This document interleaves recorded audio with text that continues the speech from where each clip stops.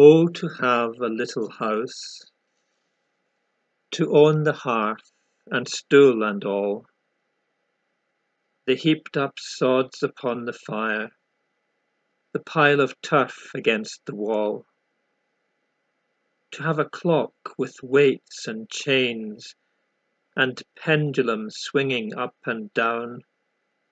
a dresser filled with shining delph, speckled and white and blue and brown. I could be busy all the day, clearing and sweeping hearth and floor, and fixing on their shelf again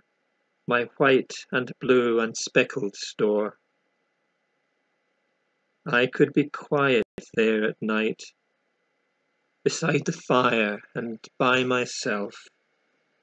sure of a bed and loath to leave the ticking clock and the shining delph. Oh, but I'm weary of mist and dark, and roads where there's never a house nor bush, and tired I am of bog and road, and the crying wind and the lonesome hush. And I am praying to God on high, and I am praying him night and day, for a little house, a house of my own, out of the winds